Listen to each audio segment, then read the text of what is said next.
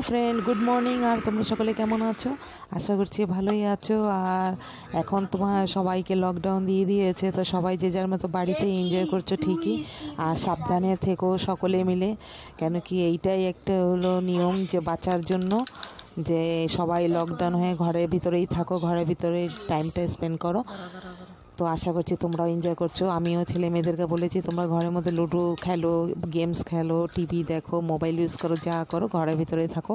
তো সেইটাই বাচ্চারা সবাই এনজয় করছে। সব বাচ্চা মুখের সামনেই আছে আমার, তো টেনশন নেই। এখন আমি চা বানিয়ে আনছি গরম গরম। তো ব্যাস চাটা আমরা খাই একটু আদা দিয়ে আর গোলমরিচ দিয়ে চাটা বানিয়েছি, এরকমই চা খাওয়া উচিত এখন। তো সেই জন্য তো চা তোমার খাবো, এনজয় করছি চা।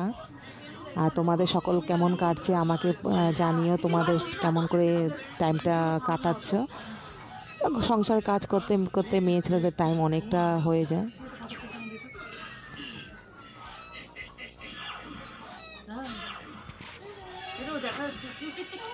লজ্জা পাচ্ছে, তো যাই হোক চা খাচ্ছি, আমরা এনজয় করছি। মুরগিগুলো ডাকছে, আওয়াজ পাচ্ছ ঠিকই। চলো চলো চাय पी लो सब लोग, চা খেয়ে নে তাতে। Give me that tea.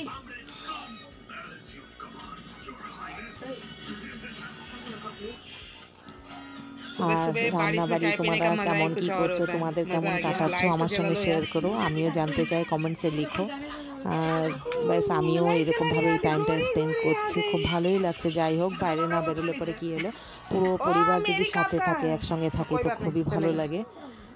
তো এখন চাটা খেয়ে আমাদের ব্রেকফাস্ট হয়ে গেছে, চা পরোটা খেয়েছি। তোমাদের জন্য চা খেয়ে নাও। आलू चच्चड़ी বানিয়েছিলাম, সেটা দিয়ে পরোটা খেয়েছি। गोलमरीच दिए और आदा दिए चाय, गोलमरीच जो ब्लैक पेपर और अदरक से बनाई हूँ चाय, मज़ा आ जाएगा पी के दोस्तों। आप सबके लिए भी ये है। चलो आप चाय पी लेती हूँ, बाद में आपसे बात करती हूँ। ভাবছি কি রান্না করবো, মাছ তো করবোই অবশ্যই।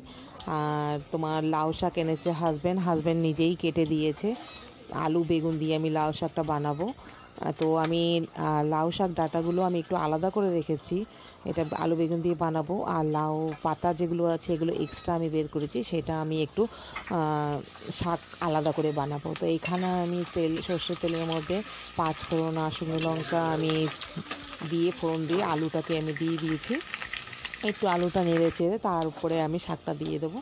আর এইটা যে আলাদা করে আমি তেলের মধ্যে একটু তোমার কালো জিরে, শুকনো লঙ্কা আর রসুন কুচি দিয়ে আমি লাউ শাকটা বানাচ্ছি। এটা খালি পাতাটা, লাউ পাতাটা, আর কিছু না।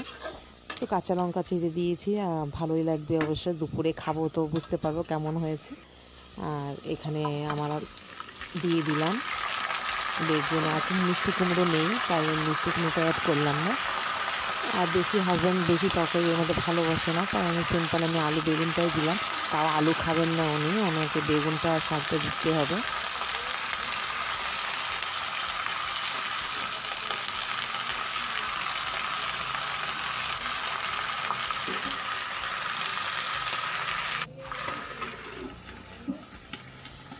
তো যাই হোক, এটা নতুন কিছু দেখানোর নেই, এটা সকলেই তোমরা বানাও।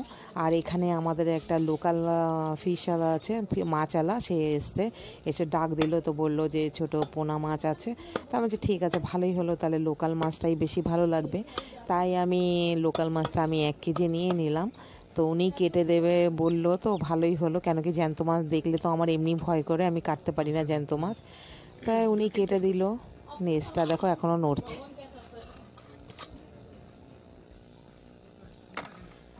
তো এই মাছটাকে একটু বানাবো আমি ভাবছি, কেন কি আছে আরও মাছ আমি এনে আইসে রেখে দিয়েছি, মাটনও আমি আইসে এনে রেখে দিয়েছি। কেন কি যেহেতু বন্ধ, কিছু যদি না পাই তখন চলতে তো হবে। ডিম আছে ঘরে, আমার মুরগির ডিমও আছে, দেশি আর এমনি ডিমও আছে, তো চলে যাবে। সোয়াবিন, রাজমা, চানা ওনা এসব সব কিছু আমি রেখেছি। তো যাই হোক, মাছটা আমি ভালো করে ধুয়ে লবণ হলুদ লঙ্কার গুঁড়ো মেখে আমি মাছটা ভাজা করছি। লোকাল মাছ দেখে সহ্য করা যায় না, মনে হচ্ছে কখন বানাবো খাবো, তাই বানিয়ে ফেললাম এই মাছটা। নতুন কিছুই নেই, তোমরা সকালেও বানাও, তাও একটু আজকের ব্লগের মধ্যে আমি একটু দিচ্ছি, যে তোমাদের সঙ্গে শেয়ার করি। তো মাছগুলো আমার অলমোস্ট ভাজা হয়ে গেছে।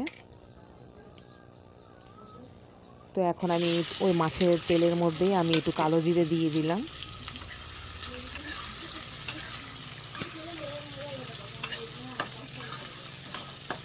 এখন আমি যে পেঁয়াজগুলো কুচো করে রেখেছি সেটা আমি দিয়ে দিচ্ছি। আর একটা কথা বলে রাখি যে আমার যত সাবস্ক্রাইবার আর ভিউয়ার্স আছে তোমাদের অনেক অনেক ধন্যবাদ, অসংখ্য ধন্যবাদ তোমাদের। আমার সঙ্গে তোমরা আছো সব সময়, আর তোমরা সকলে মিলে আশীর্বাদ করো যেন সবাই ভালো থাকি, সব ভালো হোক। আর যারা আমার নিউ সাবস্ক্রাইবার তারা তোমরা সাবস্ক্রাইব করার পরে বেল বাটনটাকে প্রেস করো, তাহলে আমার নোটিফিকেশনটা তুমি সব থেকে প্রথমে পেয়ে যাবে। তো চলো রান্নাতে চলে যাই। পেঁয়াজটা বেশ সুন্দর করে আমি ভাজা করে নিয়েছি, তাতে আমি এখন টমেটো কুচিটা আমি দিয়ে দিলাম।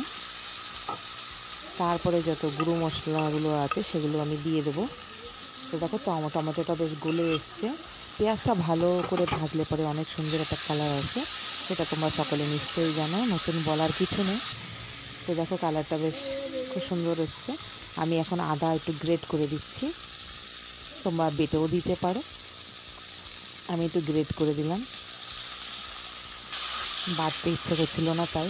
আর এখানে আমি জিরে গুঁড়ো, ধনে গুঁড়ো, লঙ্কার গুঁড়ো, হলুদ, কাঁচা লঙ্কা চিড়ে আর লবণ আর একটুখানি মিষ্টি, একটু চিমটি মিষ্টি চিনি আর একটু জল দিয়ে আমি একটু মশলাটাকে ভেজে নিচ্ছি, নাহলে পুড়ে যেতে পারে শুকনো মশলা যেহেতু। তোমাদের যদি আমার ব্লগটা ভালো লাগে তোমরা প্লিজ তোমরা একটা লাইক দিয়ে যেও আর কমেন্টস করে বলো কি কেমন লাগলো।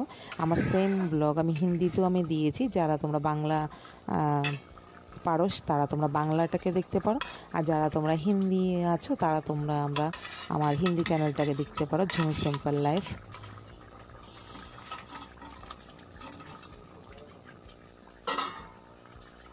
দেখতে রঙটা খুব সুন্দর হয়েছে। এখন আমি মাছগুলো আমি দিয়ে দিচ্ছি।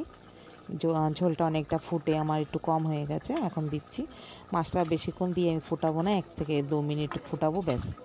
মাছটা আমি সুন্দর করে ভেজে নিয়েছিলাম, তোমরা চাইলে একটু কম বেশি ভাজতে পারো। তো আমি একটু ভাজলাম কেন কি এর মধ্যে যেহেতু একটু কাঁটাটা বেশি থাকবে তাই একটু কড়া করে ভেজেছি আমি। লোকাল মাছ বেশি না ভাজলেও বেশ ভালো হয় খেতে।